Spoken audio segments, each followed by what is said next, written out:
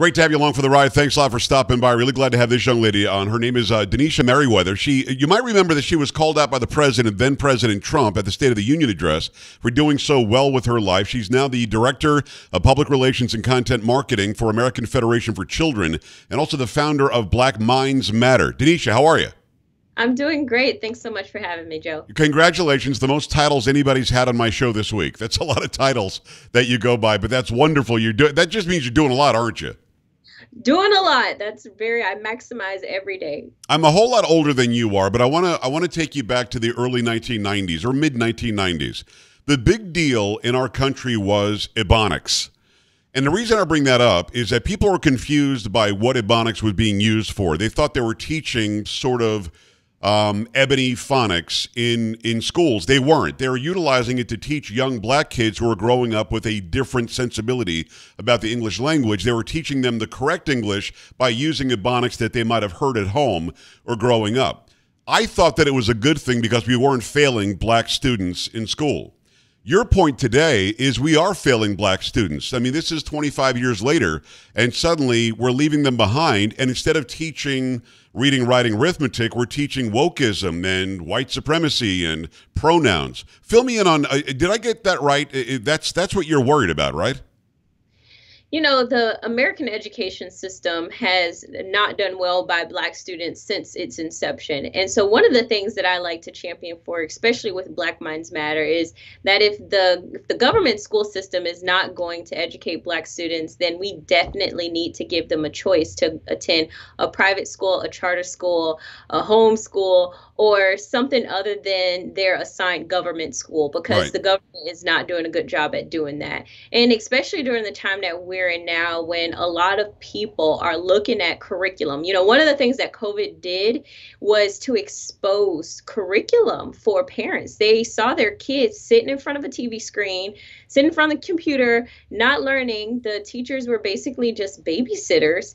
And they began to ask some really important questions. And now, since COVID, a lot of parents are not just taking what the media or what education systems, what the district is just telling them. They're demanding more, and they're demanding choices in education for their kids. I'm going to be not as nice as you were. The education system is failing black kids big time. It's failing them by passing them when they didn't pass. There are many who are getting through elementary school, middle school, even high school, getting a diploma, who still are behind other ethnicities, other demographics when it comes to reading, writing, and arithmetic. And we're setting them up basically for failure. But here's the confusing part. The left that says it's looking out for minorities really isn't, because the left is the side that's against school choice. School choice would exponentially help poor and crime-ridden neighborhoods better, poor performing school neighborhoods better than rich neighborhoods where the rich people can already send their kids to private school, right? Joe, you're exactly right. I mean, we have these statistics nationwide that show 15 out of 100 Black students are reading on grade level. 13 are doing math on grade level. 13 out of 100 are doing math on grade level. And civics, 9 out of 100 perform civics on grade level. So we have an issue here. And we also have the studies to show that when school choice is included in that conversation, all of these negative statistics change. Students who participated in Florida on the Florida Tax Credit Scholarship Program not only graduated from high school, but went to college and graduated from college at higher rates than their public school counterparts. Harvard and Yale also found that Black students who attended a charter school were 100 times less likely to end up in jail.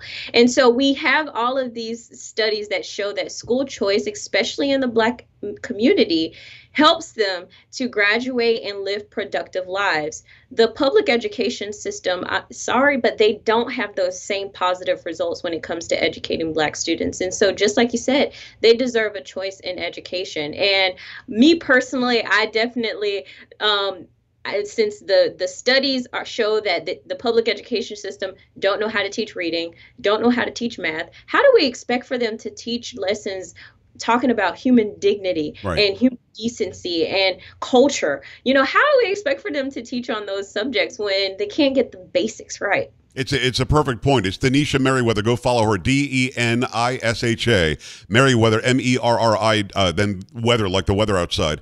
Go and follow her right now, because what she's saying is verifiably true. You brought something up earlier about how this doing school over the internet. That really did expose what the curriculum was. The curriculum what really was a bunch of babysitters that were passing kids to keep the funding coming in. If the kids don't pass, you don't get the funding. If the kids don't go to that school, you don't get the funding. It was so explosive that in Boston, in some areas of Massachusetts, the teachers wanted there to be a law passed that parents couldn't watch. I mean, they really didn't want the parents to sit there in their own homes watching their kids do their studies, because it was exposing the lackluster way that they were educating. I mean, they literally said, well, this is for privacy reasons. We shouldn't allow parents to watch. That's certifiably nuts. I mean, Denisha, we're paying for that education. They didn't want us to see it. So, I mean, so what you said is verifiably true. Now, let me throw this one out there as well. When it comes to what you just said about 9% no civics, 13% no math, 14 or whatever it was, 15% no the other subject, when it comes to that, nobody's talking about it. So why aren't there more voices, like the really loud voices like Black Lives Matter? Why isn't Al Sharpton or Jesse Jackson? Why aren't they out there saying, hey, black kids are not learning in school and we're setting them up for failure once they get out? Why do you think they're not talking about it? You know, I don't know why they're not talking about it. It's not, top secret news. If you peel back the cover at least a little bit, you will see how the education system, how the public education system has been just completely terrible for black minds.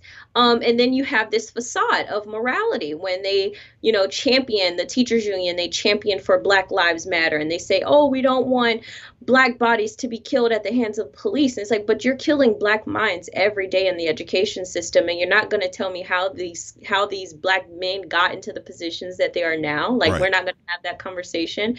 But I'm always very hopeful. There is a wonderful guy, Rashad Turner, out of Minnesota, and he founded the BLM chapter in Minnesota, and he stepped down as founder of the BLM chapter because he saw that they did not value the things that he thought. They weren't actually uplifting the black community. And I can't speak for all chapters. I believe the social movement is very different from the political movement of BLM. However, the case for Black Minds Matter needs to be made, and so I'm happy to be a voice in this space, because we need to take a look at the education system. And I like to wager that if any system in America is racist, it's the public education system, because it's just constantly fed out so many dismal results for Black students. FederationForChildren.org is the website, FederationForChildren.org. Her name is Denisha Merriweather. The things that you're saying really do come together very nicely. If you think about it, black students are failing so much more than other demographics, yet they're being taught critical race theory. Critical race theory is the theory that white people even made up the idea, the mechanisms of race, just to oppress everybody. So black kids are being taught you're failing, not because we suck as a education system, or not because we're failing you as the taxpayer funded way for you to learn. No, it's because white people don't like you, and white supremacy and oppression and slavery and so on and so forth. How do we defeat that? We know that used as a political tool to control minds and to control the population once they get out. If people are not productive and can't get out of school and do something beneficial, they'll be dependent on the government. Therefore, they're going to vote for the government forever. So how do we teach people that CRT is fake? It's made up. It's not what's going to get you to a good home and a great family when you get older. How do we disabuse them of what they're being fed every single day in school? Well, I think the most powerful way to diffuse the conversation that parents don't agree with is to give them the opportunity to choose the school that they want to go to. Yes. A lot of parents are frustrated right now with things that are going on in the public education system, and the best weapon that we can give them is their tax dollars to up and go to a different school that they want their kids to be educated in. And if the teachers union is not willing to have that conversation, we need this army of parents to gear up and say those same words. I don't agree. I want to send my kids somewhere else.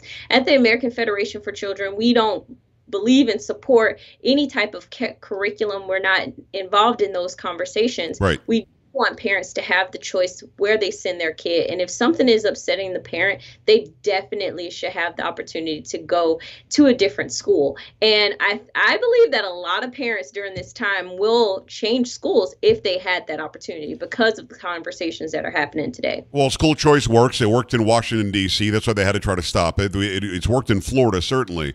At the end of the day, though, you've got a very, very powerful lobby in the teachers union. The teachers union has the ear of the current president, the vice president, the administration, and they're going to always side with the teachers unions because they believe the teachers gave them power by voting for them and pushing others to vote for them. So how do we convince people that school choice is the right way to go? The messaging from the left is school choice benefits the rich, school choice benefits Republicans, school choice benefits conservatives, when of course it's the opposite. School choice, as we said earlier, which is true, benefits the lower income areas, the higher crime areas exponentially more than anybody else.